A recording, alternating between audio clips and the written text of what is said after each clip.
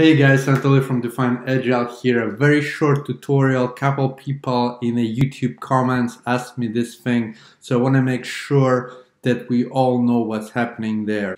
So let's say I want to delete MTS5. I right click and say delete.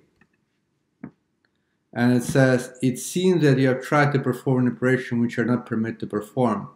You think this message is wrong? Please contact your Jira administrator. Well, I am a super admin, so I should be able to do anything. But in this case, it does not allow me to do that.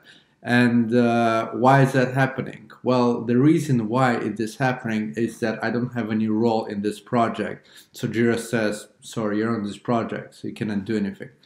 As a super admin, I can still see everything and do everything, but sometimes it limits me to saying I don't have a role. So let's add me as administrator to this project, and let's try it again. We go to project settings, we go to people.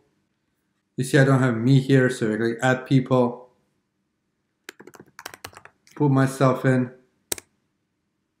choose a role, add. Let me go back to a project now. Let's try to delete it again. See, I can delete it now, so it says delete. It doesn't show me error anymore. So it's very important for you to have a role in your project as well. Make sure if you have any issues to check from project settings people you are there. If you are not, you might have a limited permissions. Hope that helps. I know a lot of you guys asked that. That's why I'm creating this video to help you out. If you have any more questions about Jira you want me to cover, please put them in the comments down below. Please subscribe to this channel. I will be very appreciative for that, and we can spread this knowledge across so more people can learn this and solve their problems.